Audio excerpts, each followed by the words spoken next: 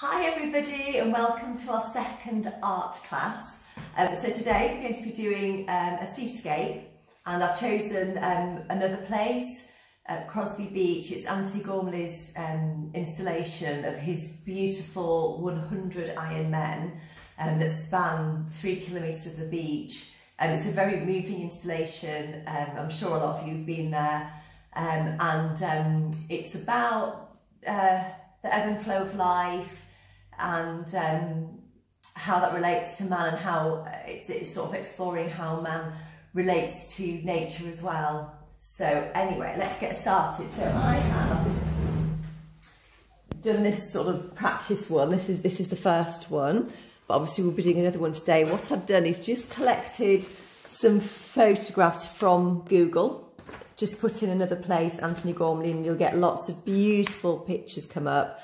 I have done this one before. I did it in acrylics and it turned out really nice. It was very, very moody, but we're going to do something a little bit lighter today. So we're going to start with this one now. I'm going to paint wet on wet to get the sky in, and so I'm going to have to paint with it flat. So my lovely, lovely assistant Lulu is going to do that for me. I will just show you the colours that we're going to choose today. We're going to use rather.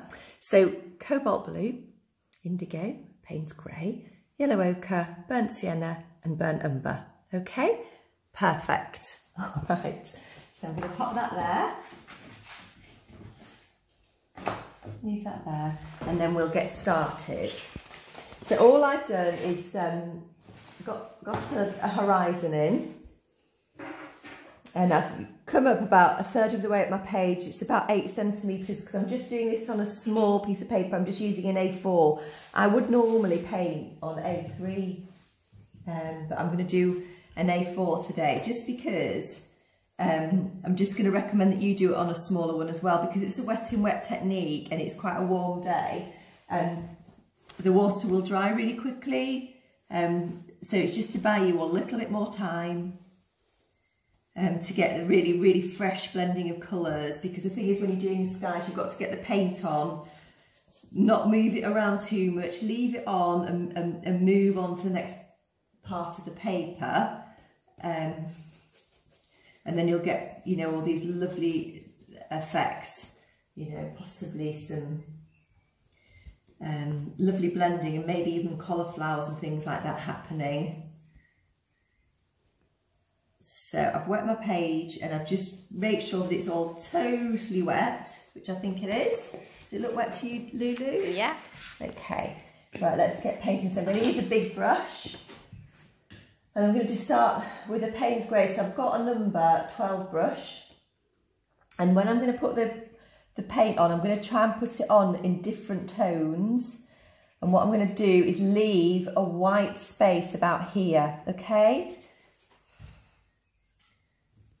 Yes, like that. Thank you, Lou. Well done. Oh, you're good, aren't you? So I'm putting my Payne's grey on first, and obviously I'm adding moisture to the page. That is now wetter than the rest of the page, if you know what I mean. The rest of it's drying, so we've got to be quick and move this paint on. We really do. Let's go in with some indigo now. Get some indigo in there, just so we have this really lovely moody sky, and I just want to try and create a bit of movement in the sky. So I'm going to go in with some cobalt blue now, but I can already feel that it's sort of starting to dry a little bit. I'm just going to put a little bit of cobalt blue there, just so that it's almost like I'm wetting the page again, really. Just going to try and get these feeling like clouds, like that. Okay, and then I'm going to put a little bit of yellow ochre in here, just a little bit, just a smidgen across here, streak across that sky, and then maybe some on the other side. And I just want to get the delicacy of some little clouds in the centre here, so hopefully this is still wet. It is. So I'm just going to lace these little clouds along here, and then they can go up there. Maybe just a tad of Payne's grey in that, just to dirty it up a bit. See how that works out. So get a bit more burnt sienna up here. A bit stronger there, I think. There. And then a little bit more burnt sienna over here as well. When the burnt sienna mixes with the blue, it does actually create a bit of a grey colour.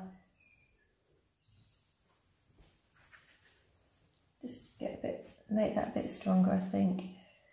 You can just have that wisping up there, a bit like that, just to try and get that movement. So we get a bit stronger blue happening up there. A bit stronger here as well. Yeah, it's looking pretty nice. Just want to increase that yellow across there.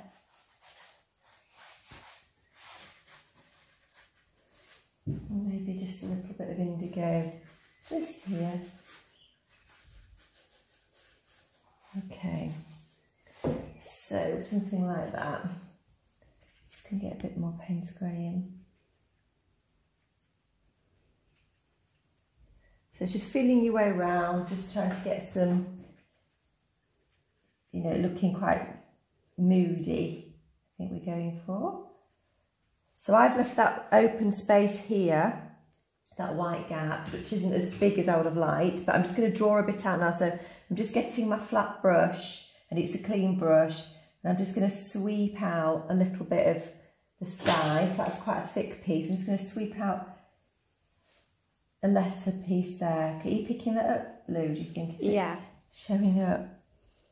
And then maybe just a little bit of the sunlight coming there. Just picking a little bit of that up so that we've got this idea. I'm just going to leave it up right now. So we've got this idea of the sun just popping through the clouds. Just let me pop it on there. And then what will happen as that's drying, we'll just get more of these colours bleeding down, which will be really, really nice.